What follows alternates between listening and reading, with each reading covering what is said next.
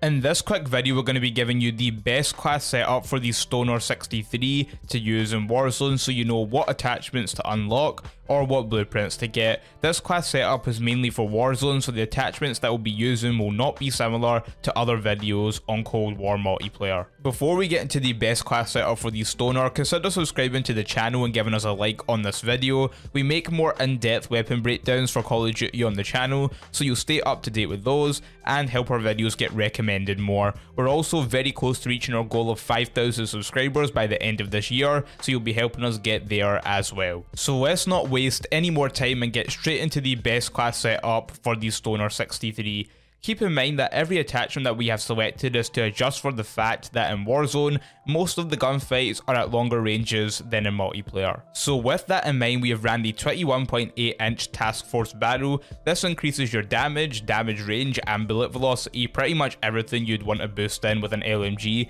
You do lose out on starting ammo and mag capacity, but the benefits far outweigh the drawbacks. We'll then be using the Millstop Reflex, which is my favourite optic to use with this gun. You can use any optic you like. Axial arms is also quite a good option, but definitely use an optic as this is a long range weapon and you'll want to see enemies at further distances. It also gives you a slight accuracy increase as well. Next, we'll be using the no stock attachment. To increase the sprint to fire time, we do lose a small amount of hip fire accuracy doing this, but you probably shouldn't be hip firing with an LMG anyway, and you should be using something that's a bit better for closer ranges in your loadout. After that, we'll use the Serpent Rat, which is going to increase your aim down sight time again, which is better for those longer ranges, and it will bring down your sprint to fire time, but that's being balanced by the no stock. Finally, we'll be running the Field Agent Grip for the horizontal and vertical recoil control. This will reduce your shooting movement speed, but that isn't actually that bad for an LMG. And there you have it, that is the best class setup for the Stoner 63. Let me know if this setup works for you in the comments.